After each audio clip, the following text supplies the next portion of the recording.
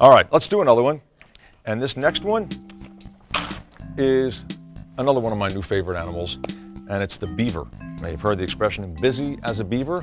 Well, there's a reason for that, because they always are busy. And I'm going to start with his hat. His what? His hat, that's right. Well, if he's a beaver and he's as busy as a beaver, let's have him wearing a hard hat, like he's working construction. Why not? You gotta give your cartoon animal some personality. And that's how you make a hard hat. A little beanie on top, and some detail down there. Now, he's got very tiny ears. And the reason why he's got tiny ears is because they close up. He's able to use muscles to close them up when he goes underwater and the water doesn't go inside.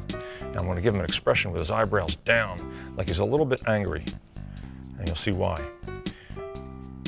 Because he's the foreman, and he's got to keep everybody on their toes. Now that's his nose, which is like a triangular shape. And let's see. Let's have him yelling. And there's his tongue, and this is all darkened in. And of course, what is the best feature on a beaver? His teeth. Like that. All right, and then some whiskers. And for his head, I'm going to make this these furry lines here. Okay, now, put his arms in. Now we're gonna have him standing up. Now beavers don't stand up, but this is gonna be a real cartoon type beaver. And let's put in his hand here a clipboard, because he's the foreman. And these teeth. Now he's a member of the rodent family, along with like squirrels and gophers. And the word rodent comes from the word to gnaw or chew, which is obviously what those animals like to do. Okay, now here's his chest. And he's kind of a chubby animal. So let's give him a chubby body, like that. All right, now we're going to put in his legs and feet. Now he's got webbed feet, but we're gonna just show it like this, real stylized. Here's his back leg here, which is seen in the distance, so we're gonna darken it just a little bit. Now his tail. Well, his tail is very interesting.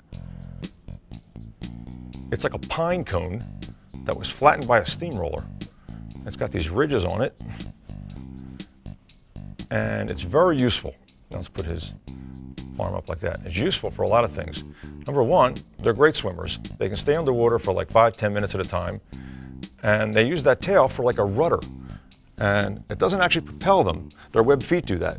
Their front feet kind of tuck like this, and the back feet are the ones that propel them, and the tail acts as a rudder, goes like this and steers them. And the other thing that the tail does, which is my favorite thing, especially for a cartoonist, it makes the sound thwack.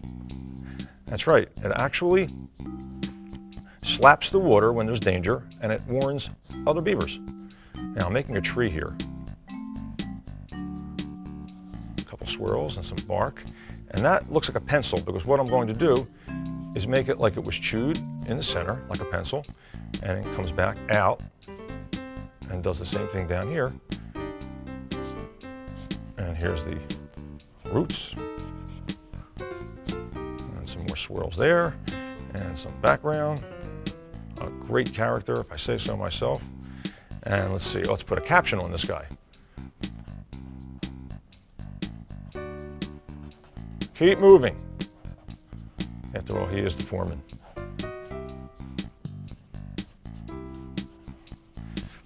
And there you go. Great character. I'm going to add some color to it.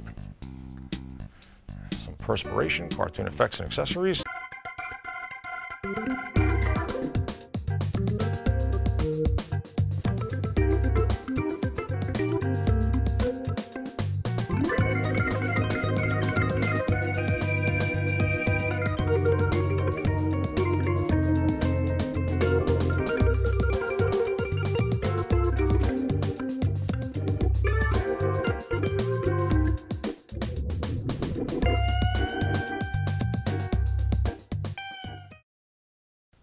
And there it is, my new favorite animal, the beaver, along with the fox. Now I have to confess, my new favorite's also the fox. And there you have it.